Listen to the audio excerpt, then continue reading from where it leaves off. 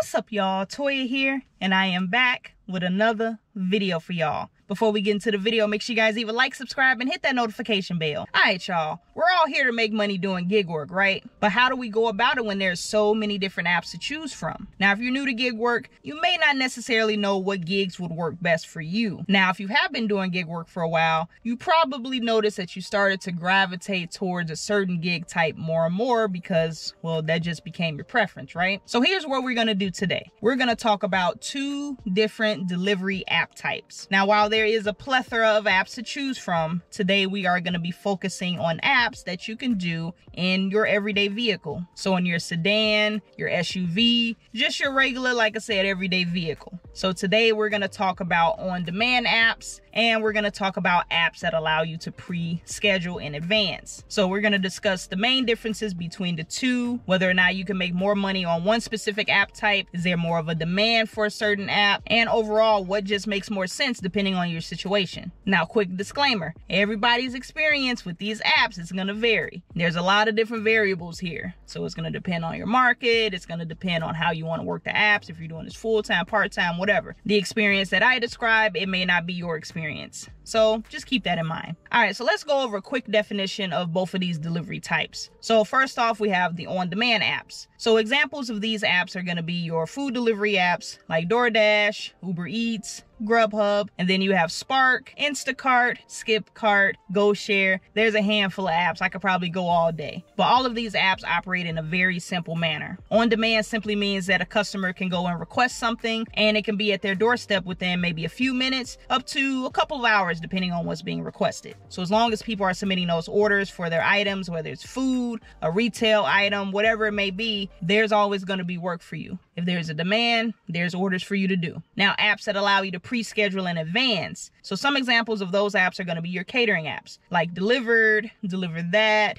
Zifty, then you have Amazon Flex, you have Veho, Shipt, the package delivery. Again, there's a ton of different apps. Now, with these apps that allow you to pre-schedule, you're actually picking up these orders well in advance. So on average, most of the orders, especially with catering, you're going to be picking up that order for the next day. So you might get something sent to you, late in the afternoon, and it's going to be for lunchtime, maybe 11 or 12 o'clock for the next day. So that's a pre-scheduled order. There are going to be some, in some cases, like Amazon Flex, for instance. You can possibly schedule those well in advance. Like you could probably schedule your whole week out if you really wanted to. So you can have a block for Monday, Wednesday, Thursday, Saturday, however many days, right? Depending on how many blocks they're actually sending out for that week. Now, on occasion, you might have an urgent order that does have to be fulfilled within 30 minutes to an hour.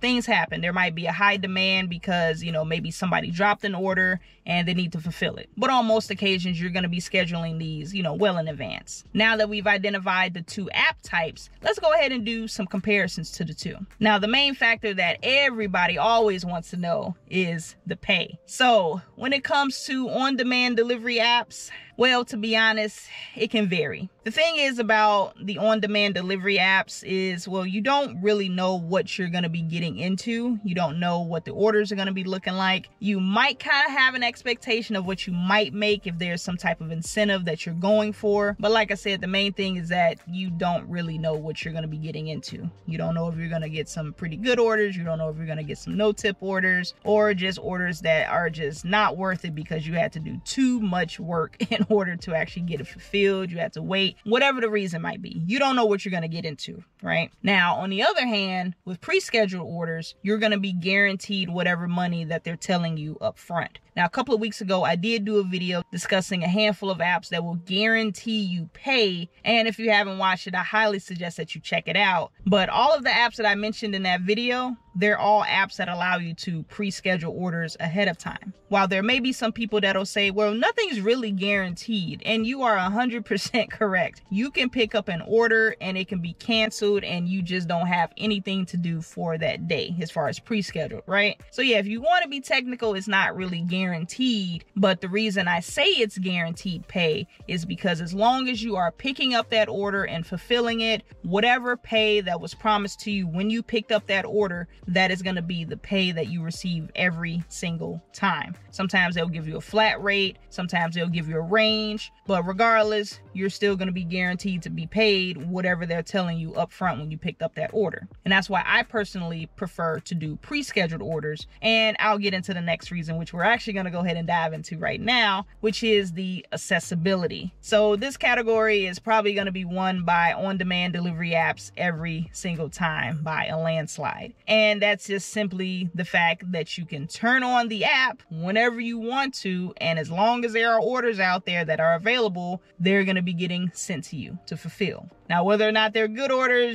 that's another discussion for another day. Now, depending on the app, maybe you have to go and select the time frame that you want to work. But as long as you have that app on and you're available to receive orders are going to be sent to you. So you definitely have way more access to more opportunity as far as more orders being sent to you. Now, pre-scheduled on the other hand, you can't just be like, all right, I'm going to turn on my catering app and wait for catering orders to be sent to me. It doesn't work like that. Like I said, these are all pre-scheduled. So they're going to go ahead and send out all the orders that are going to be available for the next day, and they're going to get grabbed. Like I mentioned before, sometimes there is an urgent order. Most of the time, if you're seeing an order that's going to be starting within like 30 minutes or an hour or so, my guess is that the original driver that had it had to drop it, and they need to go ahead and get somebody to urgently take that order to get it fulfilled. So you're definitely not going to rely on that as a common occurrence that's going to happen every single day. While yes, it does happen, you're not going to be making a bulk of your money off of these urgent catering orders. So some of y'all might be like, oh, dang, that doesn't sound too good. I'd rather go and have the ability to pick up however many orders I want to get, right? Well, it all depends on how you work the app. Here's the reason why I prefer to do pre-scheduled orders over on demand. So I'm gonna let you guys in on a little secret as far as how my day usually goes. So I have a W-2, I work from home. And I work from home because I'm a caretaker for my mom. And that's because I have to be available for her pretty much 24/7. So while, yes, if I have some downtime, sure, I can go ahead and turn on an on-demand delivery app and go out and try to make however much I want to make.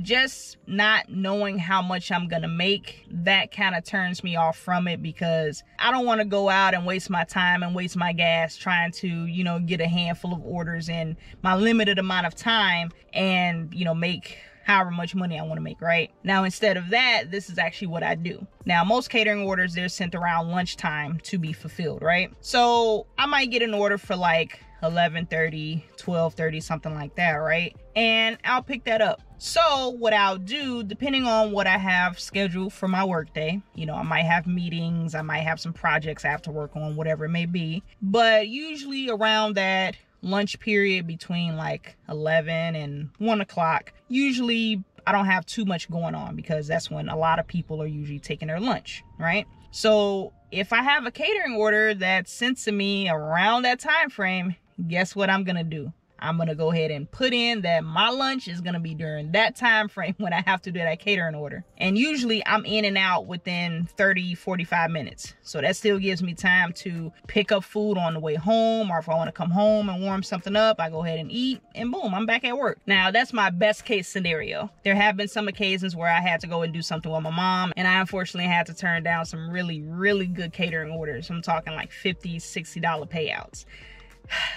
It hurts. It hurt at that time. It really did. But that's okay. So depending on, like I said, what I have going on during the day, if I have to do something for my mom, or if I got meetings or whatever it may be, I try my best to fit my day around that order if I decide to pick up an order for the next day. Obviously, I'm going to check to make sure I don't have anything scheduled for the next day. Like I said, sometimes I have to turn stuff down because I have to be somewhere with my mom the next day. But, if my calendar is completely free for like 2 hours, I have no problem putting that catering order right there, and I can go ahead and knock it out during my lunch break, and I just made an extra however many dollars during that time frame. So yeah, that just works out perfect for me, because one, I know how much I'm gonna get paid, And two, you know, whatever time frame I'm selecting, I'm like, all right, bet this is what I'm gonna go ahead and do. I know what to expect. I know the restaurant 9 times out of 10 is literally easy money for me. So yeah, I'm literally bouncing around all over the place, but